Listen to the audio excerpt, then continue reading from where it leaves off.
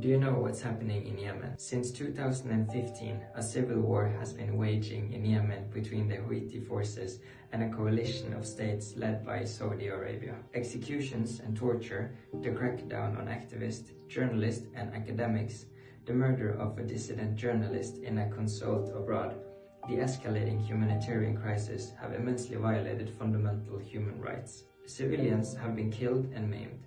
Yemenis are starving.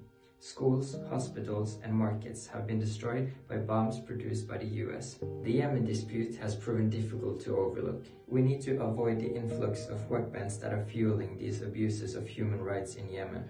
Do you remember in 2019, UAE carried out an airstrike on a Houthi detention center, which was responsible for killing about 53 people and at least 130 were wounded. These strikes have aggravated the already fragile condition of the Yemeni economy, leaving the people without a steady source of income. As a result, a lot of people are compelled to join the militant forces in order to ensure an income for their families. A lot of children have also been used as soldiers in the conflict, some even under the age of 15. Germany, the Netherlands and Norway have started to restrict weapon sales to the Saudi and UAE-led coalition. Although the US, UK, Spain and Canada are still supplying weapons that may end up in the hands of groups like Al-Qaeda.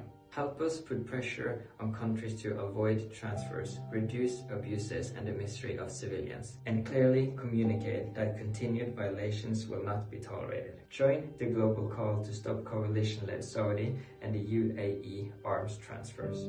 Feel free to share this video and to find your local embassy chapter to help out even more.